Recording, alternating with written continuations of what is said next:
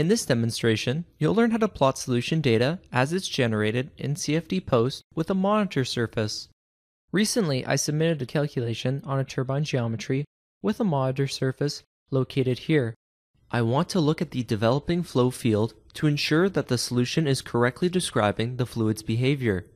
I can do this in CFD-Post by using the monitor feature, which can be accessed from the toolbar.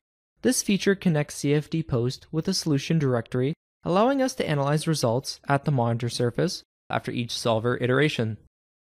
In the monitor dialog box, I must select the solution directory and then click Choose. CFD-Post then connects itself with the solver run. Note that this step will only work if the run contains a monitor surface.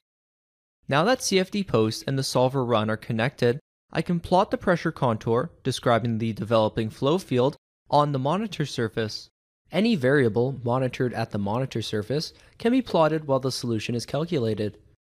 I will improve the clarity of this plot by turning off lighting, adding contour lines, and making the impeller visible.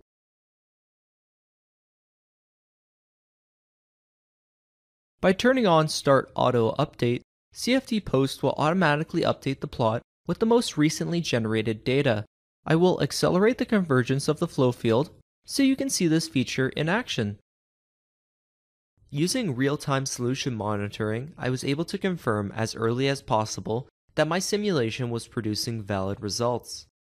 This concludes this demonstration on how to use the monitor feature available in CFD-Post to monitor the flow field generated by simulation.